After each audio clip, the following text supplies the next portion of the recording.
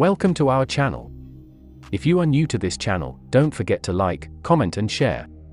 Also subscribe and activate your notification icon. Here we come with another Liverpool transfer news updates. I'm glad to be a Liverpool fan, what about you? Klopp likes his type, Reds told to sign Timo Werner as Mane replacement. Timo Werner was on the cusp of joining Liverpool in 2020 but he ended up moving to Chelsea.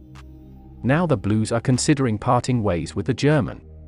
The forward has not lived up to the expectations at Stamford Bridge, having scored 23 goals and provided 21 assists in 89 games over 2 seasons. Alan Hutton, who played for Rangers, Spurs and Aston Villa, insists that Liverpool should try signing the 26-year-old.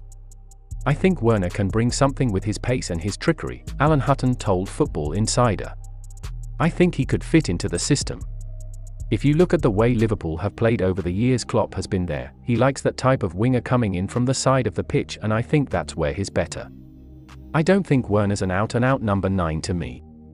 I think he misses too many opportunities but he's a problem out on the wing. He's a problem for defenders, the way Mane was. And obviously with him leaving there's possibly room.